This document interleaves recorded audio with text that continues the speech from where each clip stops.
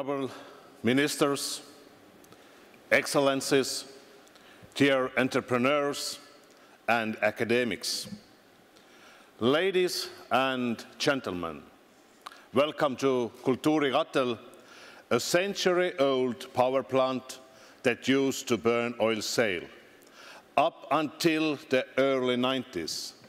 These days, it runs on ideas. This building has transformed into something that was not part of the original design brief. And that's exactly why it is fitting venue for us today. Because we are here to discuss change, transition, potential, the future of our lives in a world shaped by technologies more powerful than any we have seen. Unlike the pipes and pots we see in this building, artificial intelligence and the data it consumes are invisible. Their impact are not. We must understand what we want these tools to do, what they can and should do. We must also understand what they shouldn't. In the performance, we saw a 10-year-old girl. Let's ask ourselves, what will the world look like when she grows up? Will her life be better because of our decisions? Or will she have to clean up the mess her parents' generation made, that we made? Tallinn Digital Summit is about guiding inspired and responsible technological change. Last year, the leaders of the European Union were in this very building, discussing ways to help Europe adapt to digital change. I'm glad to say, with Vice President Ansip among us, that we have made a big step toward creating a digital single market in investments, trade, and artificial intelligence.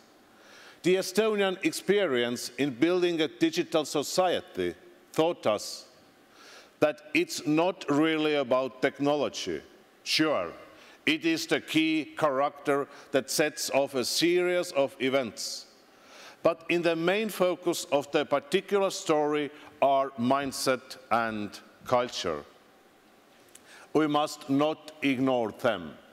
Governments need to provide them with attention, time, and space to develop and grow. For that, we need trust. We need something that's hard to find these days. Trust must be written in laws that are simple and understandable. Our citizens and our businesses are held back by legal complexity and confusion. Clarity and trust grow on openness and transparency. Only then can our societies hope to have the flexibility and wisdom that technological changes require. We must also build a more grown-up relationship with technology. Of course, it can be overwhelming. None of this and AI that. It is a magical trip. Still, technology is a tool, a means to an end. What's our end game? Let's try to keep that in mind. We are here to discuss the next step in the digital transition, the implementation of artificial intelligence around the world over the next decade. I am quite aware that also a government can easily become an outdated legacy system. This power plant in 1913, modern and amazing, today limestone and rusted metal unifit for original purpose. We need to upgrade the way governments work, so we don't become an old power plant that's unable to cope with progress. Governments and governance need to transition to an adaptive and resilient architecture. something that grows in the ton with the rest of society. Estonia may be a digital pioneer, but we're still at the very beginning of this story. Although a strategy is taking shape, people's expectations change faster than governments.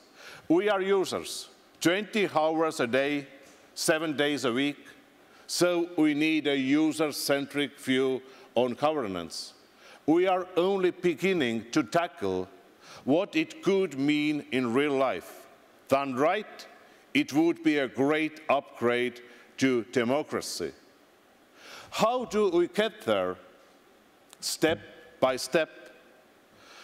We need to define the desired outcome. What would user-centric governance look like? Then we define the engineering problem. How do we get there? Experience has shown that the cybersecurity is the foundation. Fundamental for democracy, skills, economy, and trade. The economy enables billions of people, businesses, and looking ahead, smart machines to act as agents of change. They must have a clear legal environment to run smoothly. In Estonia, for example, we are writing a law that would rule human-algorithm relationships. We call it the CRAT law, and I am sure it will come up today. Next up in the skills transition. Earlier this year, Jack Ma said it best: we should not take our children to compete with robots, otherwise robots will win. Instead, we need to change the industrial model of education. It must become personal and individual. Technology can help us. Then there is trade. Free-flowing data is the bloodstream of the global economy. Individual privacy is critical here. One country cannot devise the engineering solution for these challenges. It has to be global, led by countries that care about the free world. For a reason, I outlined data and artificial intelligence are the highlight of this summit. Their security, their role in our economic transition and in governance. Dear friends, you are the best and the brightest. You all have ideas and plans for AI, so let's hear about them. Let's share and coordinate. The world is global, after all. Thank you everyone, our knowledge partners, the Center for Public Impact, the European Center for International Political Economy, the McKinsey Global Institute, and the Lisbon Council. And thank you both, Mari-Liis and Annika, two brave women who organized this event and our wonderful dinner last night. Let's make this a successful day. Thank you.